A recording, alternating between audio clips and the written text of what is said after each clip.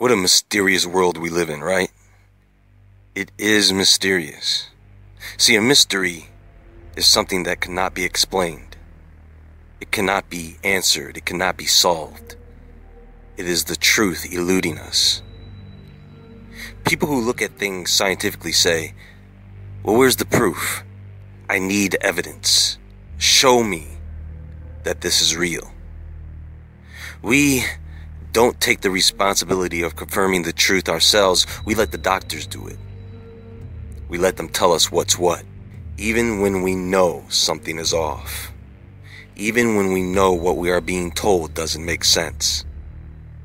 Did you know back in the 50s, cigarettes were prescribed by some doctors? Yes, smoking cigarettes was advertised on television as being good for you. Today we understand that it kills people. No, we've always known this. Without picking up any type of documented research or book, we should all know that inhaling any type of smoke is bad for you. So how did they get away with it? People in the 50s were not idiots. How did they get suckered? See, the point is people lie, they hide things. It is when people start to ask questions, we start citing facts, we start pulling statistics out of our rear end. Why do we do that? A statistic that is constantly changing and never accounts for everyone. Another calculated opinion. We love to calculate things, don't we? So let's go ahead and calculate the answer to this then. There are people who have died in very mysterious and concerning ways. And one of these is by what's known as spontaneous human combustion.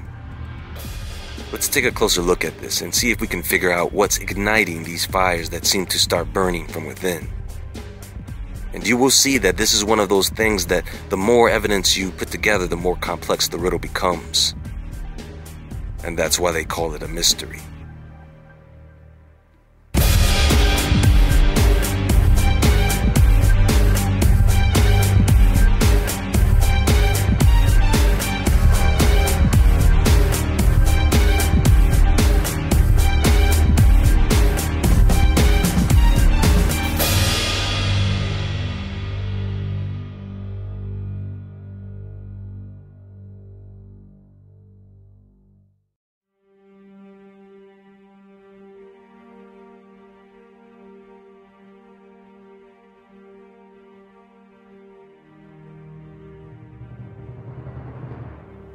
What is it that you are witnessing when you watch something burn? What is happening? What is fire? Simply put, it is the rapid release or transformation of energy. First, whatever it is that is burning is the fuel. For example, when you burn or boil water, you are exposing the water to heat. The hydrogen and oxygen atoms begin to move rapidly and break apart, creating a gas or vapor, steam. And when you add other elements and light to this process, you get fire. Through chemiluminescence and incandescence, the reaction of those other elements give off photons of light. And the fuel determines the properties of the fire, such as the color and temperature. You can basically look at the visual light spectrum and see that the lower frequency colored flames, such as red and orange, burn at lower temperatures between 225 to 1000 degrees Celsius. As we move up in frequency, we get to the very bright yellowish white flames that reach temperatures at around 1500 degrees Celsius. Once you get to the greenish blue to blue flames, we are talking about temperatures that reach around 3000 degrees Celsius.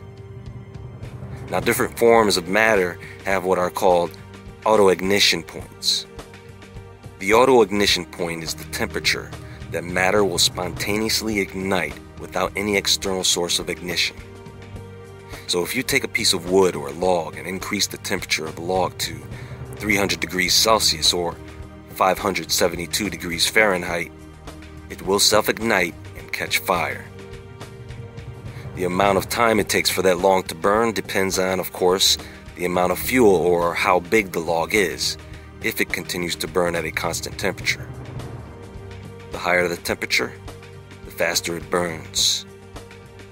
That dry piece of wood will ignite at 300 degrees Celsius. So at what temperature does the human body ignite, being that it is really between 50 and 70% water as an adult?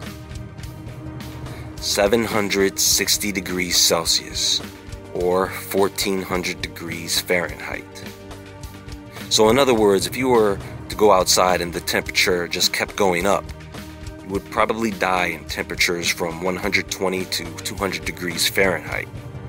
As the temperature increased, most of the water in your body would begin to boil off, evaporate, and it would take that dry body a temperature of 1400 degrees Fahrenheit for it to self-ignite and catch fire. Now folks, this is a temperature that is hotter than some lava. And this is still not enough heat to destroy bone rapidly. Those who are into the 9/11 conspiracy will appreciate this. Do you know what it takes to completely destroy the human body by burning it? This is why they build crematoriums. You see, you need a retort or a large oven. With exhaust and filters, you need gas and lots of it. Not to mention the cleanup and maintenance. And with all the money people put into cremating a body, they still cannot get rid of the remaining bone fragments. Instead, they grind them up, and this ground up bone is what makes up the ashes in an urn. It is only at 3000 degrees Celsius where you can begin to incinerate bone. And it takes at least 12 hours at that temperature for the bone to be almost completely incinerated. So here's the question. Knowing this, at what temperature does the body need to be in order for this to occur in about 20 minutes? Well, this was seemingly the case of Helen Conway, an elderly heavyset woman and reported careless smoker, who the investigating fire chief says had been burning for 21 minutes, and it only took 6 minutes for her body to be completely consumed, leaving only her lower legs behind. If you go and do research on spontaneous human combustion, you're going to hear about all the creepy cases. How the victims never scream, often overweight, and drink alcohol or smoke, or were sick. You're going to hear how the lower extremities are often left behind, and how the victims were found sitting in a chair or lying down in front of one. The sweet smell in the air. The localized fire that's hot enough to melt bone, but not hot enough to melt anything else in the room around it. You'll hear in some cases they find shrunken skulls. How that makes sense. You'll see how the ages of the victims do vary, and sometimes nothing is left behind. Sometimes the victims did not smoke or drink, and sometimes they were skinny. There is this theory called the Wick Effect, okay? And this theory suggests that a human being can burn much like the way the wick of a candle burns. So the clothing acts as the initial wick, and as it burns, it is then fueled by the fat that is in the flesh. And then the flesh becomes the wick and continues to burn into the bones, where it begins to be fueled by the bone marrow, which is absolutely 100% ridiculous. You see, folks, this is what I'm talking about. This is the science that was fed to the public. Even if a person accidentally drops a cigarette on a t-shirt that was soaked in gasoline overnight, that body does not just keep burning away into nothing. There remains tougher tissue like the heart and other internal organs. And even when that's gone, there is still bone left behind. So what about the people who have seen someone spontaneously combust? Well, when it comes to witnesses, there are a few reports of people seeing things like sparks flying out of the victim or bluish-green flames. Although in most cases people are alone, this has happened in public. And in a few cases, people have survived this. They describe the person's skin and clothing suddenly beginning to smoke on the upper torso, around the shoulders, chest, and back.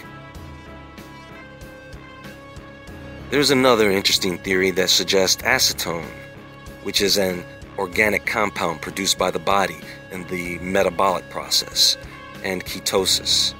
It is also produced more in teething children. Depending on diet and health, depending on if you drink alcohol or not, some people end up producing more acetone than others. And this stuff does burn blue and hot. Experiments have been done to test this theory, and the results are quite compelling.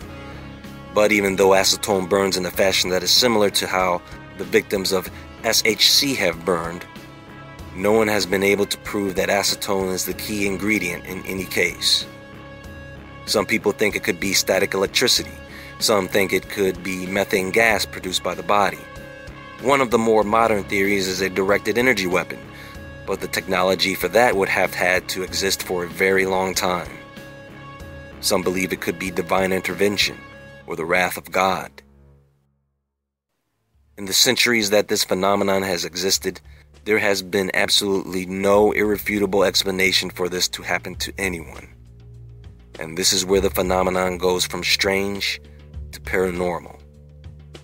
There are a few people who believe spontaneous human combustion is the result of demonic possession, or simply the work of demons. And the theories go on and on. Aliens.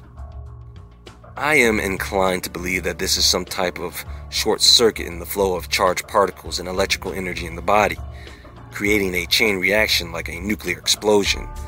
That is the only way I can comprehend the speed at which these people burn, and that they are really, for the most part, the only thing that burns up. Other than that, I would have to say yes, this is probably something supernatural. It is concerning not to know what the exact cause of spontaneous human combustion is, as the majority of us would like to prevent this from happening to ourselves and others close to us. But the truth remains that this is an extremely rare occurrence, and you are more likely to be struck by lightning. Which is another theory, by the way. More and more people are getting into this phenomenon, so maybe one day soon we will have the answers. Until then, I guess the best we can do is have faith and try and keep our cool.